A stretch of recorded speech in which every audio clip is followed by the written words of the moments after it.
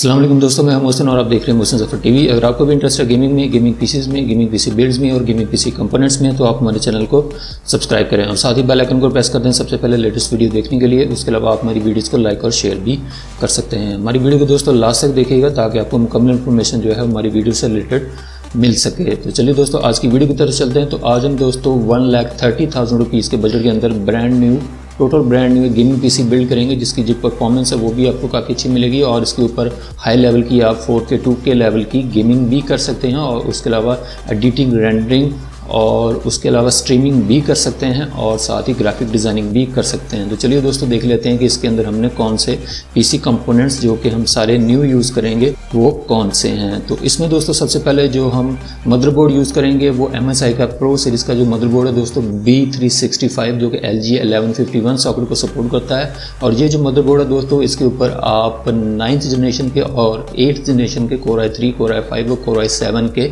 तमाम जो प्रोसेसर हैं वो लगा सकते हैं। और ये जो है काफ़ी आपको प्राइस टू परफॉर्मेंस रेशो भी काफ़ी अच्छी प्रोवाइड करता है और प्राइस टू वैल्यू भी काफ़ी अच्छी जो है वो प्रोवाइड कर देता है। अब हम दोस्तों इस मदरबोर्ड की बात करें तो यहाँ पे आपको इस मदरबोर्ड के अंदर 4 जो रैम की स्लॉट्स हैं वो देखने को मिल जाएंगे, जिसके ऊपर DDR4 की जो रैम है वो आप लगा सकते हैं और मैक्सिमम आप 32 GB तक की जो रैम है इस मदरबोर्ड के ऊपर लगा सकते हैं।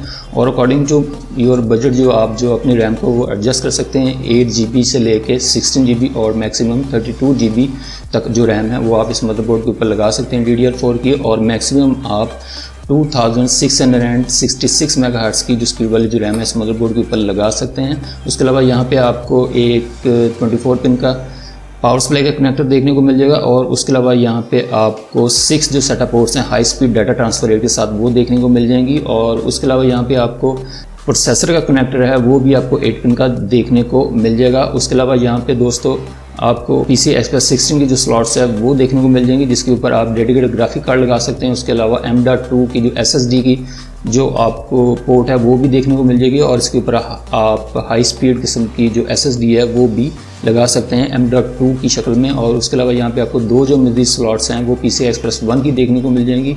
अब हम दोस्तों इस मदरबोर्ड की इनपुट आउटपुट सेक्शन की बात करें तो यहाँ पे आपको 2 PS2 के कनेक्टर देखने को मिल जाएंगे, जिसके ऊपर आप कीबोर्ड और माउस लगा सकते हैं। उसके अलावा यहाँ पे आपको VGA की पोर्ट, एक DVI की पोर्ट देखने को मिल जाएगी, एक आपको HDMI की पोर्ट जो है वो बिल्ट इन देखने को मिल जाएगी। उसके अलावा आपको 2 आपको USB 2.0 की पोर्ट्स और साथ ही आपको इथरनेट की सपोर्ट है वो देखने को मिल जाएगी और 2 आपको USB 3.0 की पोर्ट्स देखने को मिल जाएंगी और एक आपको USB 3.1 की जो पोर्ट है वो भी देखने को मिल जाएगी और एक आपको Type-C की पोर्ट है वो देखने को मिल जाएगी और साथ ही आपको बिल्ट इन साउंड कार्ड के जो कनेक्टर हैं वो भी देखने को मिल जाएंगे। तो ओवरऑल अगर देखा जाए तो ये मदरबोर्ड दोस्तों आपको काफ़ी अच्छी जो प्राइस टू परफॉर्मेंस रेशियो है वो प्रोवाइड कर देगा, क्योंकि 9th और 8th जनरेशन के जो प्रोसेसर्स होते हैं वो आपको अच्छी खासी जो परफॉर्मेंस है वो प्रोवाइड कर देते हैं गेमिंग के अंदर भी, और उसके अलावा एडिटिंग, रेंडरिंग और स्ट्रीमिंग के अंदर भी ये काफ़ी जो प्रोसेसर हैं अच्छी परफॉर्मेंस आपको इस मदरबोर्ड के ऊपर प्रोवाइड करेंगे। अब हम दोस्तों इस मदरबोर्ड की अगर प्राइस की बात करें तो ये मदरबोर्ड आपको 14,000 रुपीज़ के अंदर ब्रांड न्यू कंडीशन में देखने को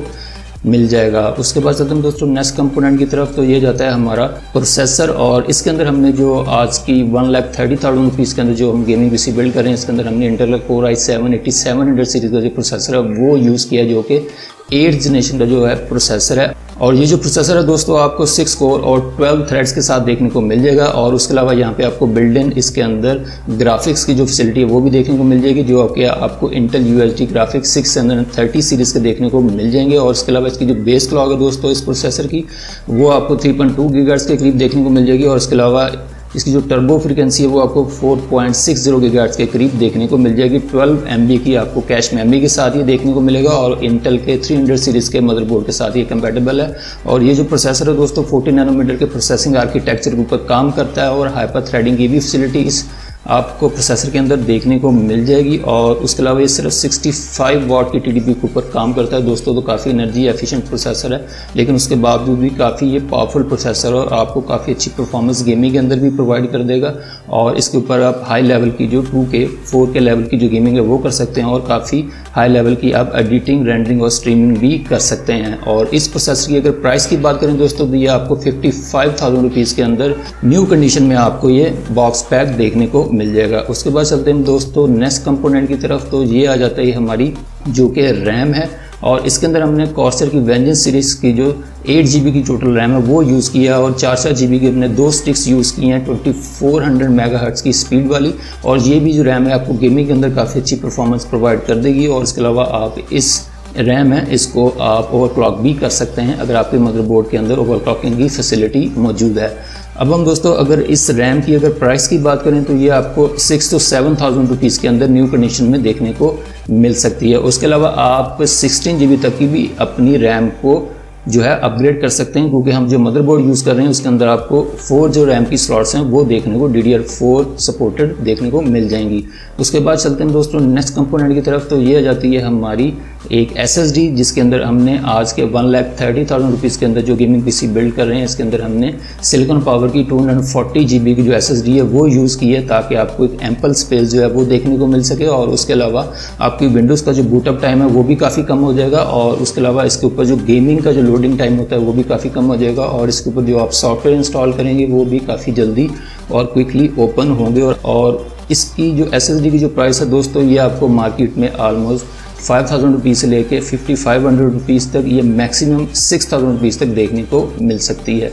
उसके बाद चलते हैं दोस्तों नेक्स्ट कंपोनेंट की तरफ। तो ये आ जाती है हमारी हार्ड ड्राइव, जिसको कि हमने as a secondary storage device के तौर पे आज यूज़ किया। और हमने WD सीरीज़ की ब्लैक सीरीज़ की जो 1 TB की जो एक परफॉर्मेंस हार्ड ड्राइव है वो यूज़ किया, जो कि 7200 RPM के ऊपर काम करती है और 6 GBps का आपको डाटा ट्रांसफ़र रेट भी प्रोवाइड कर देगी। और इसके अलावा इसके अंदर आपको 64 MB की कैश मेमोरी भी देखने को मिल जाएगी। और इसके ऊपर आप काफ़ी बड़ी तादाद के अंदर जो अपना मल्टीमीडिया का डाटा है, गेमिंग का जो डाटा है वो इजीली और सिक्योरली स्टोर कर सकते हैं। अब हम दोस्तों अगर इसकी प्राइस की बात करें तो ये आपको यूज़ कंडीशन में 3,500 रुपीज़ की देखने को मिल जाएगी। और ब्रांड न्यू अगर आप इसको बाय करना चाह रहे हैं तो ये आपको 6,000 रुपीज़ की देखने को मिल जाएगी। उसके बाद चलते हैं दोस्तों नेक्स्ट कंपोनेंट की तरफ। तो ये आ जाती है हमारी पावर सप्लाई, जो आज का हमारा गेमिंग PC बिल्ड है, जो कि हम 1,30,000 रुपीज़ के अंदर बिल्ड कर रहे हैं। इसके अंदर हमने टोटल 650 वाट की जो पावर सप्लाई है 80+ ब्रॉन्ज सर्टिफाइड पावर सप्लाई है वो हमने यूज़ की, जो कि एनटेक की तरफ से आती है और काफ़ी अच्छी परफॉर्मेंस जो है वो आपको प्रोवाइड कर देगी आपके गेमिंग PC के अंदर। और उसके अलावा जो कंपोनेंट्स जितने भी आपके PC के कंपोनेंट्स का उनको काफ़ी अच्छे तरीके से जो पावर है ये डिलीवर करती रहती है, अगर आप 24/7 भी अपने PC को रन करते हैं। और ये काफ़ी सिक्योरली आपके PC को और सेफली रन करती रहेगी और किसी भी किस्म की पावर शॉर्टेजेस आपको इस पावर सप्लाई के साथ अपने PC में देखने को नहीं मिलेंगी। और ये जो दोस्तों पावर सप्लाई है ये आपको मार्केट में 2,000 रुपीज़ से लेके 2,500 रुपीज़ तक यूज्ड में, और अगर आप न्यू बाय करना चाह रहे हैं तो ये आपको 6 to 7,000 रुपीज़ में मार्केट में न्यू कंडीशन में भी देखने को मिल सकती है। उसके बाद चलते हैं दोस्तों नेक्स्ट कंपोनेंट की तरफ। तो ये आ जाती है हमारी एक गेमिंग केसिंग, जिसके अंदर हमने एरोकूल की जो कि गेमिंग केसिंग है मिड टावर है RGB वो यूज़ किया, जो कि माइक्रो ATX केसिंग है। और इसके ऊपर आप तीनों किस्म के जो मदरबोर्ड हैं ATX, माइक्रो ATX और RTX मदरबोर्ड जो है वो लगा सकते हैं। साइड पैनल आपको इसका एक्रेलिक का देखने को मिलेगा। और इसके अलावा इसके अंदर आपको फ्रंट के ऊपर RGB की LED स्ट्रिप जो है वो भी देखने को मिल जाएगी। और उसके अलावा अलग से इसका PSU का जो श्राउड है वो भी आपको देखने को मिल जाएगा। अब हम दोस्तों केसिंग की मज़ीद बात करें तो इस केसिंग के अंदर आपको जो अगर आप लिक्विड कूलिंग की तरफ जाना चाह रहे हैं तो फिर आपको 240 mm के फ्रंट पे 2 फैन लगा सकते हैं, रेडिएटर के साथ लगा सकते हैं। और अगर आप एयर कूलिंग के तरफ जाना चाह रहे हैं और एयर कूलिंग के ज़रिए अपने PC को कूलिंग जो है वो प्रोवाइड करना चाह रहे हैं तो फिर आप इसके ऊपर 120 mm के 3 फैन जो हैं वो फ्रंट पे लगा सकते हैं। इसके अलावा टॉप के ऊपर भी 120 mm के 2 फैन लगा सकते हैं और रेयर के ऊपर भी आप 120 mm का 1 फैन लगा सकते हैं। और ये तमाम फैंस आपको RGB लाइट के साथ देखने को मिल जाएंगे। और उसके अलावा यहाँ पे आप जो SSD हैं वो भी 2 लगा सकते हैं और जो हार्ड ड्राइव है वो भी आप 2 इस जो कि केसिंग है एरोकूल की तरफ से आती है इसके अंदर लगा सकते हैं और इसका एयर फ्लो भी आपको काफ़ी अच्छा देखने को मिलेगा। अब हम दोस्तों अगर इसके अपर साइड के ऊपर कुछ पोर्ट्स और बटन्स की बात करें तो यहाँ पे आपको एक पावर का बटन देखने को मिल जाएगा, एक आपको LED का बटन देखने को मिल जाएगा और उसके अलावा हेडफोन का जैक है, एक माइक का जैक देखने को मिल जाएगा और उसके अलावा आपको 2 USB 2.0 और एक USB 3.0 की पोर्ट जो है वो भी देखने को मिल जाएगी। अब हम दोस्तों अगर इस केसिंग की प्राइस की बात करें तो ये आपको 11,000 के अंदर जो है वो न्यू कंडीशन में कॉस्ट करेगी। उसके बाद चलते हैं दोस्तों नेक्स्ट कंपोनेंट की तरफ। तो ये जाता है हमारा ग्राफिक कार्ड, जिसके अंदर हमने जो आज 1,30,000 रुपीज़ के अंदर एक गेमिंग PC बिल्ड करें। इसके अंदर हमने गीगाबाइट का GeForce GTX 1650 सुपर जो ग्राफिक कार्ड है वो यूज़ किया, जो कि 4 GB की मेमोरी के साथ आता है और ये आपको GDDR6 की VRAM के साथ देखने को मिल जाएगा और ये 128 बिट का जो दोस्तों ग्राफिक कार्ड है। और उसके अलावा दोस्तों ये जो ग्राफिक कार्ड है आपको गेमिंग के अंदर बहुत अच्छी परफॉर्मेंस जो है वो प्रोवाइड कर देगा। और इस ग्राफिक कार्ड को यूज़ करते हैं जो कि GTX 1650 सुपर है, इसके ऊपर आप 4K लेवल की और 2K लेवल की जो गेमिंग है वो भी आप इजीली कर सकते हैं अल्ट्रा हाई सेटिंग के ऊपर ये।